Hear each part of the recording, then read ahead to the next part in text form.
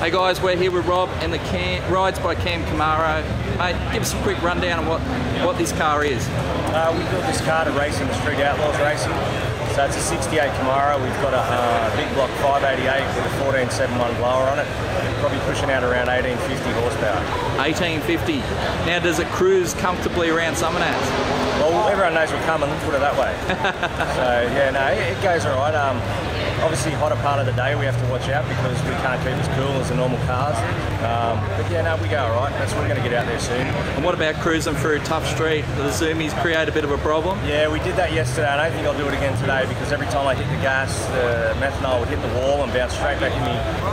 Basically hit you in the face. Wow. So, yeah, it wasn't really nice. Not very tasty. No. Alright man, well you've got our photographer Chris in there. You're going to take him for a ride? Yeah, we'll see if we can hurt his eardrums.